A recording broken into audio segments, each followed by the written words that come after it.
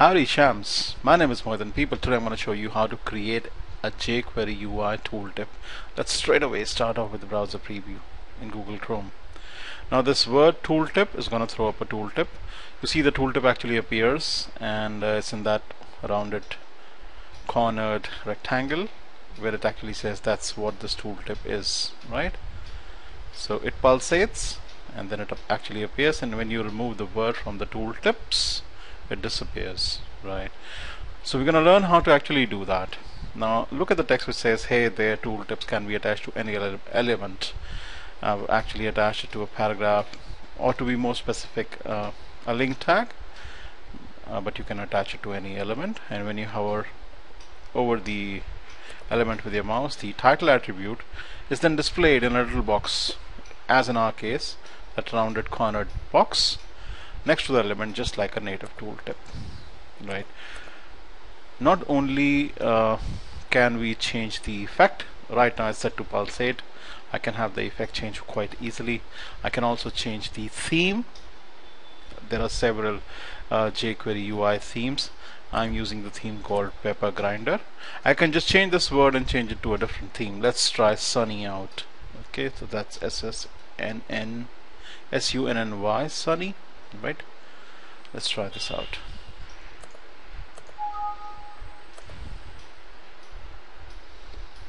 So this is Sunny, and this was Pepper Grinder, right?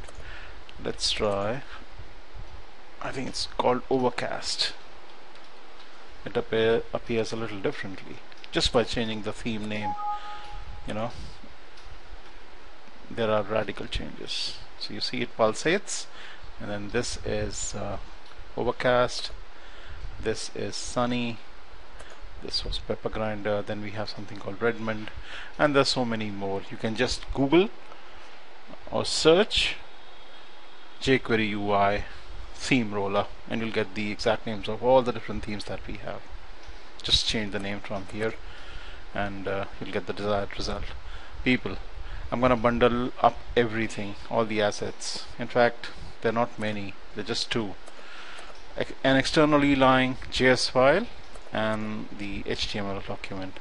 I'm gonna zip it up and it'll be available as a free download from my website, http://qualitylessons.net/downloads1.html. Cool. So let's see how this was actually done. Also people, if I go to the externally lying JS file, the only externally lying JS file, you see the effect right now has been set to pulsate. I can change it to a fade or a drop or a slide down, and there are so many more effects. You can just look around for jQuery UI effects and you'll get a complete list of it. In fact, let's just show you drop for a moment. Let's see how this actually appears.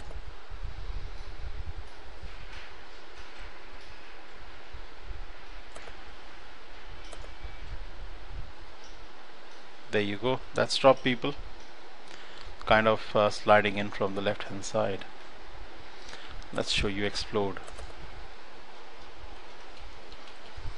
Also people, you can alter the delay to a different number, so the animation is gonna kickstart after so many milliseconds. Let's see how this works.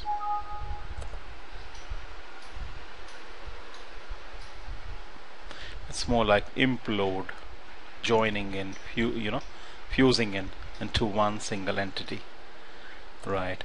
So when I zip all my files, this is one of the file, ext.js, externally lying JS, and yep, all you need to do is just make some alteration here or here. You can try the blind effect, the slide down effect, and some other effects too, and use whatever pleases you. Some people like it really simple, something like a fade. That's really simple. There you go. And as I've discussed earlier, if you go to the HTML document, this is the word that you need to alter and change the theme to something like Redmond or .love or pepper dash grinder, or UI lightness, UI smoothness, and there are so many themes. In fact, check for jQuery UI theme roller, Google it up, search it up, and check the names of all the different themes that we have, and use the theme name out here to alter the theme. Right. So let's discuss the HTML document first before we will discuss the ext.js file, which is very, very simple. Now, people have used HTML5 doc type, language attribute set to English. Here is the header, opening head, and we have a meta UTF-8 going out here. This is all very standard, people. This is the title. In fact, instead of saying default functionality, animated, let's change it to animated functionality. Now people, we have a link tag going, which is actually linking to obviously a CSS file, and this is the CSS file. Now this CSS file is not residing on your server or the local hard disk. As you can very clearly see, it starts with HTTP. It's a file that's lying on the web. It's been offloaded to the web, and it's pointing to that. So all you need to do is just keep the relationship style sheet href attribute set to http :/ and point to this URL code.jquery.com UI 1.10.3 themes.overcast.jquery-ui.css.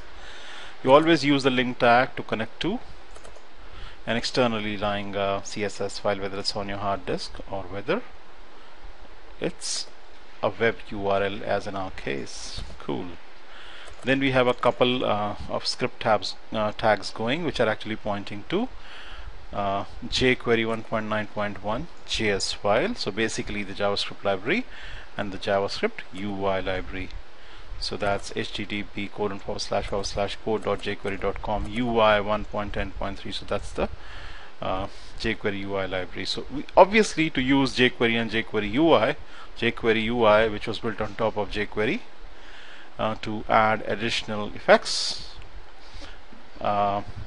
obviously you need to point to these two packages or libraries, jQuery and jQuery UI. Again, people, I'm not using a physical file, but I'm pointing to a URL on the internet,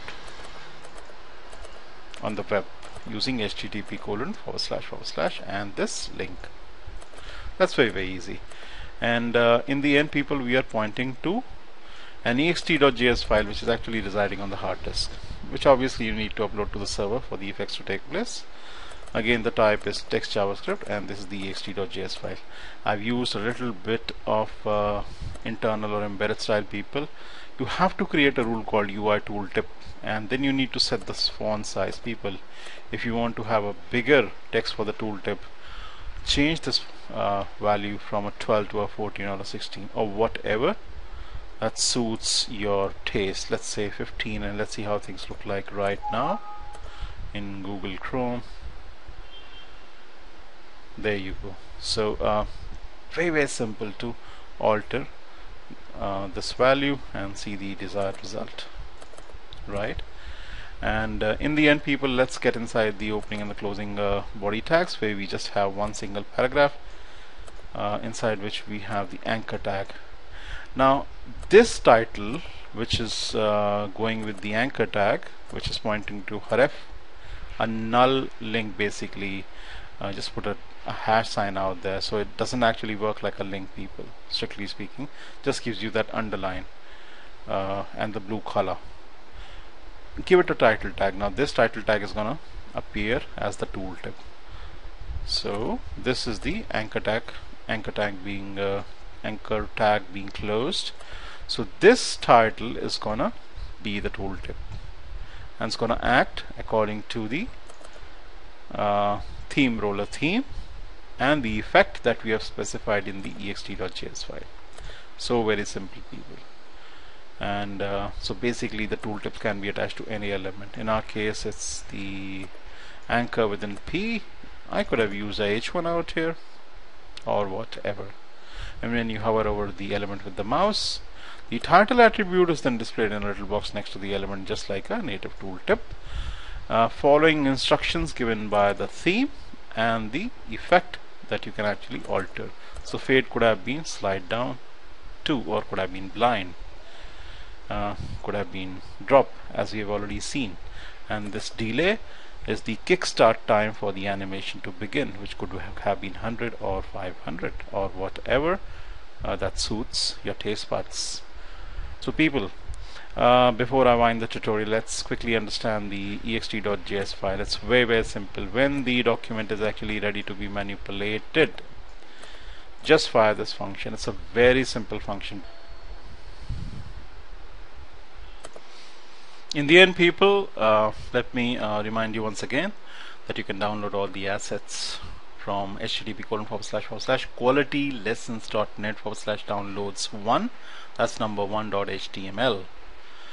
I hope you like this tutorial. I hope you'll comment, you'll thumb it up, and I'll also hope that you'll keep coming back for more and more tutorials from me. You have a good day. Bye bye. Peace.